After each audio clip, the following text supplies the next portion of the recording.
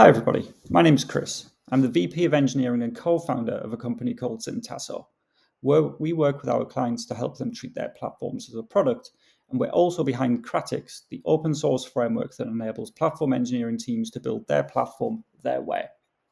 Now today, I'm going to speak a little bit about Backstage, and why Backstage alone does not make for a great platform. Now, we're all here today at PlatformCon, hopefully here to learn about the latest and greatest technologies and patterns and thought leadership in the platform space. And we're doing this because we want to offer a better experience to our users, the application developers, and various other users of our internal platforms. Now, simply put, a platform is a set of self-serve products that serve or enable other products and services teams within organizations to move more quickly. In the past few years, there's been an explosion in the platform engineering space.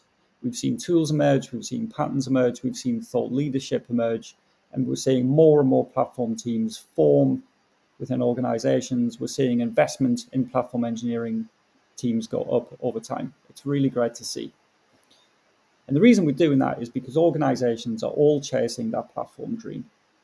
Everyone's looking at ways to reduce costs. If there's a pattern or a service within an organization that can be consolidated and not kind of reproduced across many application teams, that's a great opportunity for a platform team to take that service on board and run it in one single place to serve back to users. It's an example of how costs can be reduced. All organizations today are looking to increase their speed. We're all trying to move quicker, innovate quicker, get products to market quicker, so we can outmaneuver our competition. Everyone in the tech space these days is looking to go faster.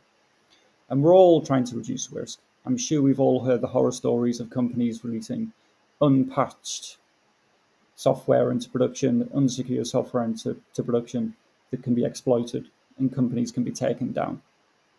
These days, we all need to reduce our risk, and platform teams are a great way of doing that.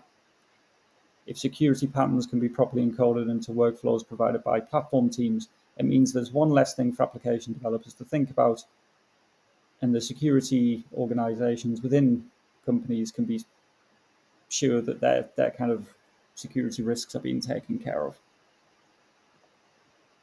Now, unfortunately, the pragmatic reality of being in a platform engineering team does kick in. It's not all rainbows and unicorns in terms of the platform dream. I'm sure everybody here will be very well aware of the amount of learning curves there are in the platform engineering space.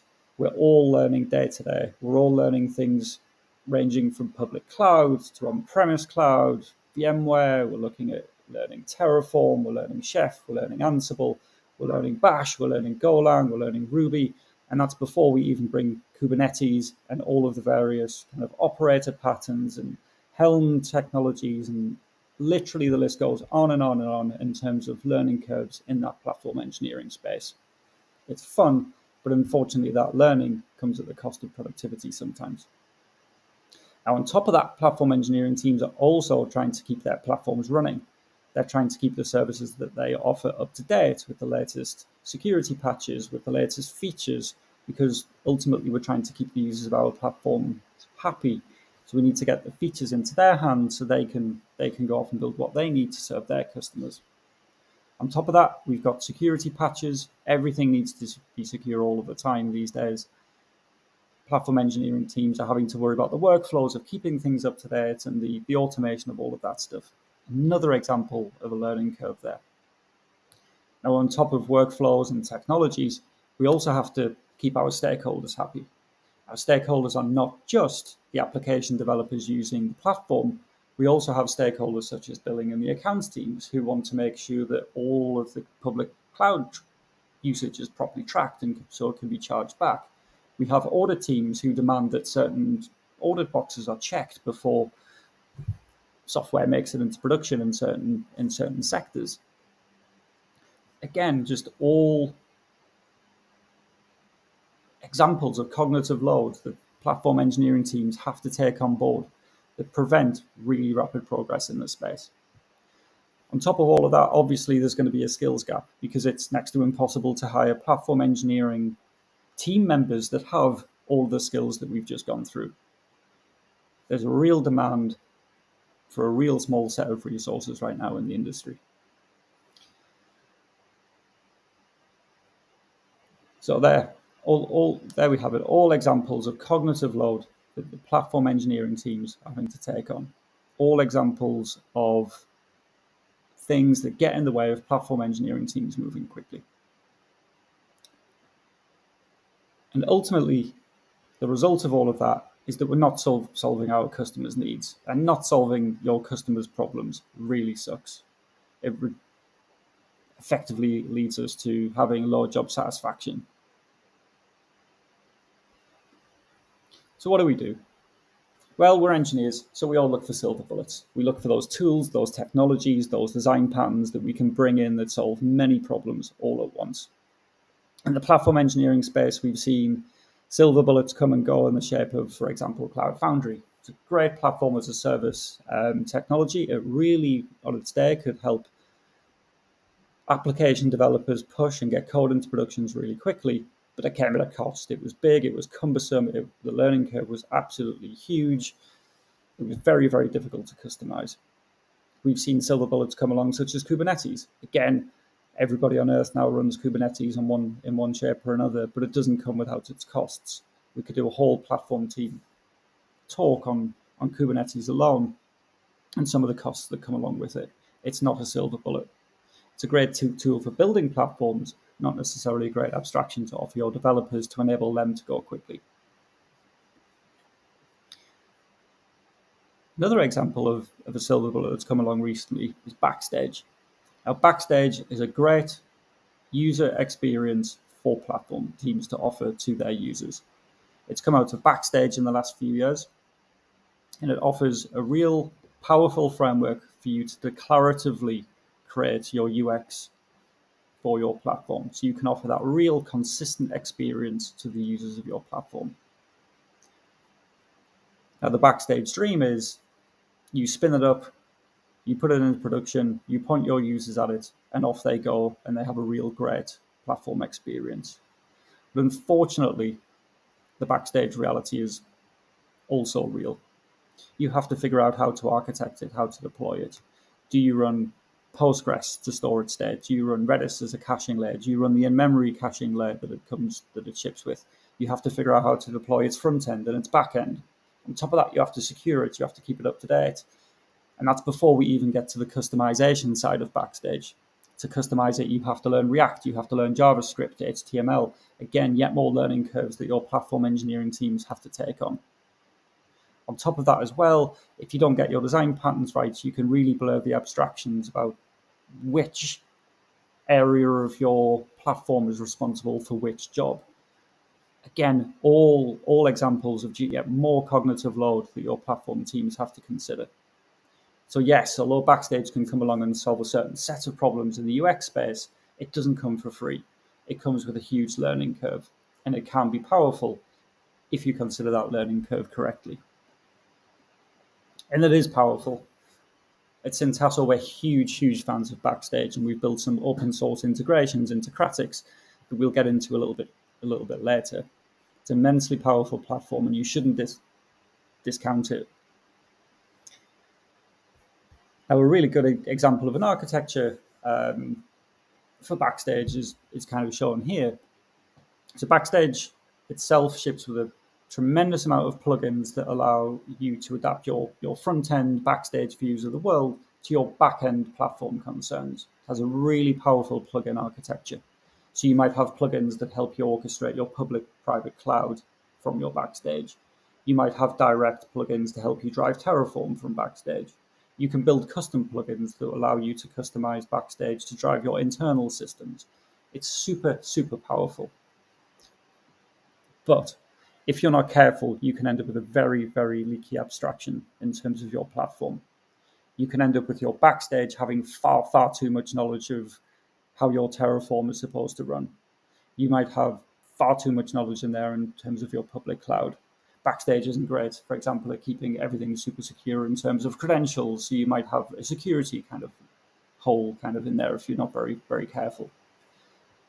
The point here is you need to consider your abstractions very, very carefully in your platform. I'm not sure I understand. You need to make... Sorry, Siri's going off. So we all have to consider the abstractions of our platform very, very carefully. We need to make sure the right area of the platform is responsible for its responsibility. So in terms of Backstage, it should be responsible for the view aspect of the UX of the system. In terms of the kind of controlling the back-end system and orchestrating that back-end system, there's probably a better technology out there that allows you to kind of drive that.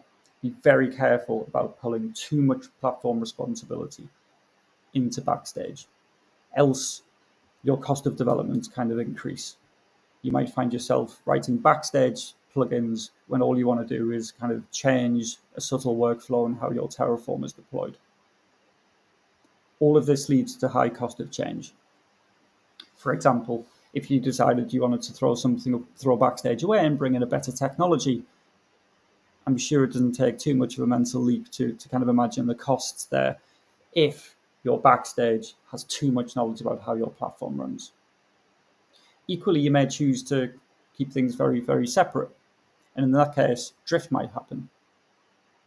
If you continue to invest in your platform abstractions and you make your platform abstractions the canonical kind of source of truth in terms of how your platform works, and you don't keep your Backstage up to date with those new workflows, you'll find that your Backstage drifts away from your platform. And all of this will reduce in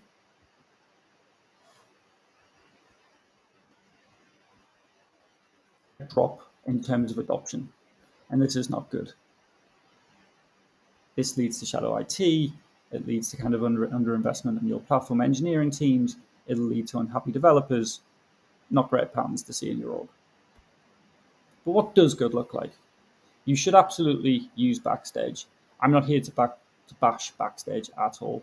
I'm here to communicate that you should pick the right tool for the job and make sure that that job's responsibility is clear.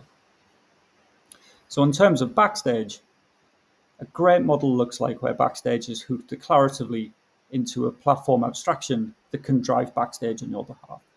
So Backstage has a great declarative model. If you can have a platform that can declare the state for your Backstage, you can keep the two in sync via your platform abstractions. And Backstage is not unique here. This talk isn't really about why Backstage is not great for platform building. This talk is about choosing your dependencies carefully, being very, very clear with your architectural decisions. Consider your pros and cons, and always keep in mind that platform dream, because your platform dream can be real. If you select the right technologies for the job, and you really architect to enable those technologies to do the thing that they were designed to do, your platform experience can be very, very powerful. And you can keep your users very happy. So consider your investment. Always, always bear your users in mind. Select technologies that are going to help your users, not help your CV. Always consider your organizational speed. We're all trying to go fast here. We're all trying to keep our costs down. We're all trying to reduce risk. So pick the right technology for the job that was designed for the job that it's doing. And if you do all of these things, naturally you'll start to keep your team's cognitive load down. Now, Kratix, a framework that I touched on very, very earlier in the talk, is a framework that allows you to build your platform your way. Now, Kratix is a great example of a technology that can sit at that platform layer and help you orchestrate your Backstage view.